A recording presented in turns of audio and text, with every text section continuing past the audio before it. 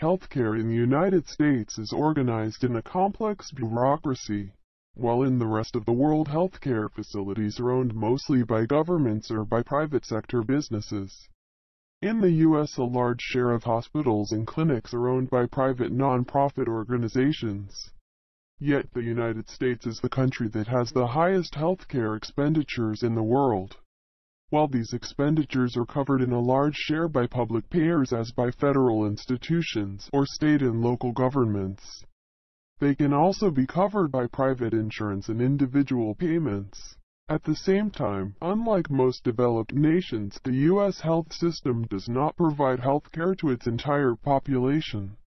As there is no single nationwide system of health insurance, the United States primarily relies on employers who voluntarily provide health insurance coverage to their employees and dependents. In addition, the government has programs that tend to cover health care expenses for the fragile parts of the society as the elderly, disabled, and the poor. These programs differ from one another, and all have a specific kind of people that are subject to.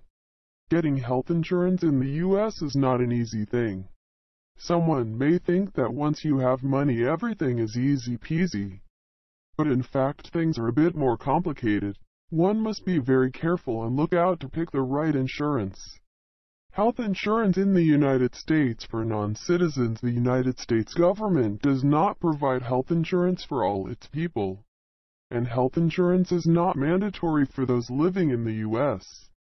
It is optional but highly recommended and necessary since health services are very costly. More than in any other country anywhere across the globe, there are two types of health insurance in the U.S., private and public. Most people use a combination of both.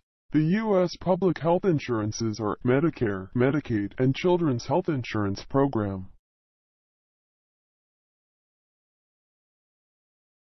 Holder or a beneficiary for specified loss or damage to a specified thing, e.g. an item, property or life from certain perils or risks in exchange for a fee, the insurance premium.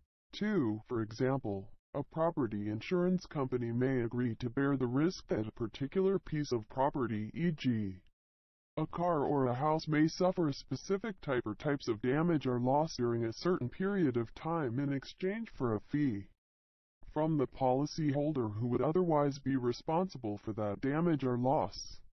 That agreement takes the form of an insurance policy. 3.